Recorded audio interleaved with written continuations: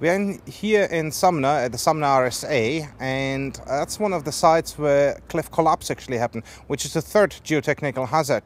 So we had land movement, we had cliff collapse from the top, and this is debris inundation and cliff collapse. So again, a large boulder fell off, and Camilla here is able to explain actually what happened in 22nd of February. So on the 22nd, there was essentially a large part of the cliff fell off with a lot of other boulders that came off as well. And we're just working on the other side of that ridgeline there, just knocking off even more loose material just to try and stabilise it all.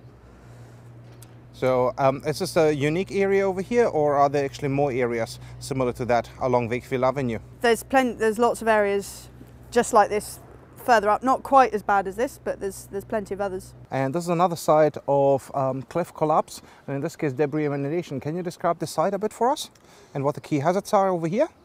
Yeah, so during the February earthquake there were a few boulders that came down, but it wasn't on this scale. And then in June all of this came down. So there's some of the really big boulders, and then there's some little tiny boulders as well. But it's actually often the smaller ones are much more of the problem, because they can fly quite fast and you wouldn't want it hitting anybody. So we have actually two hazards over here. We have the debris inundation from the material coming from above, and actually a large scale burying area. So I see a couple of trees over there completely buried. Yep. And then we have these smaller boulders, and then we have the little fist-sized rocks which extend a fair way, and they are the fly rock. Yep. So the fly rock does exactly that, and it flies. It bounces huge distances and sort of places you wouldn't expect it to, or distances you wouldn't expect it to go.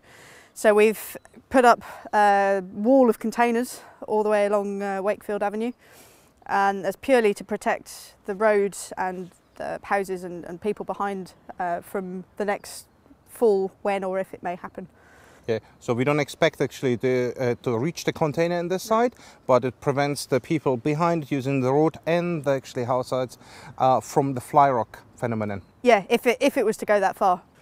So just to summarize, this is one of the examples. This is the worst ones you have, or are there other examples in the Port Hills similar to this, or actually worse? There's plenty of other areas in the Port Hills, one of which is over on the other side of the valley.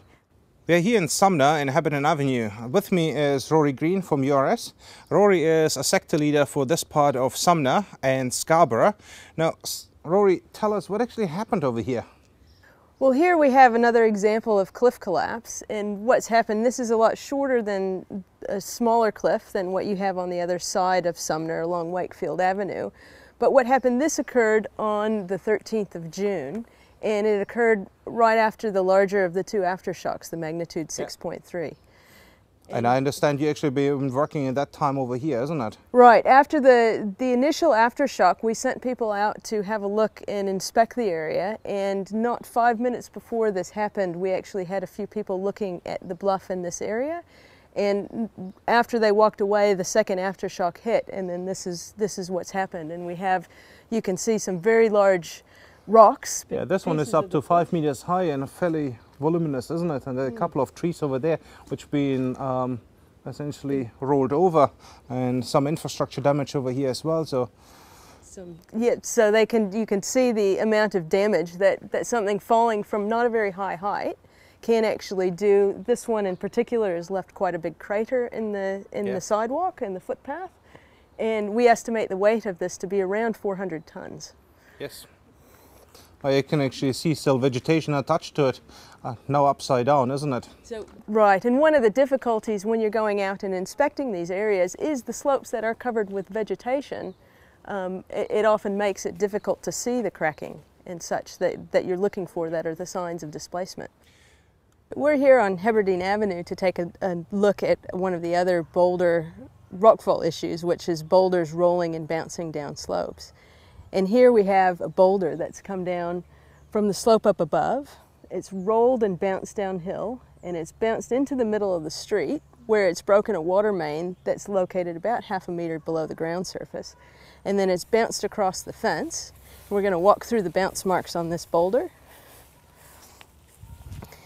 And then it's come and it's rolled to a stop over into this area. Now this rock was mapped following the February 22nd earthquake, And what we're doing is we're going and we're giving identification numbers. So this one was called A9 up at the top. And after the June 13th earthquake, this area got a particularly good shake, and this ended up falling down the slope and ended up here in the park. So we're on Wakefield Avenue in Sumner, and this is just another example of some of the big boulders that came down in February. This one's around about 25-30 tonne. And it was bouncing its way down and hit the tree that's just fallen over there at about head height before it carried on bouncing and landed here.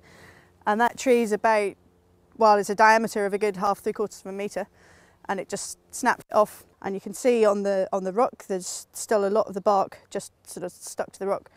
Where it snapped off, it came through at about head height, so it was coming down the hill pretty quickly.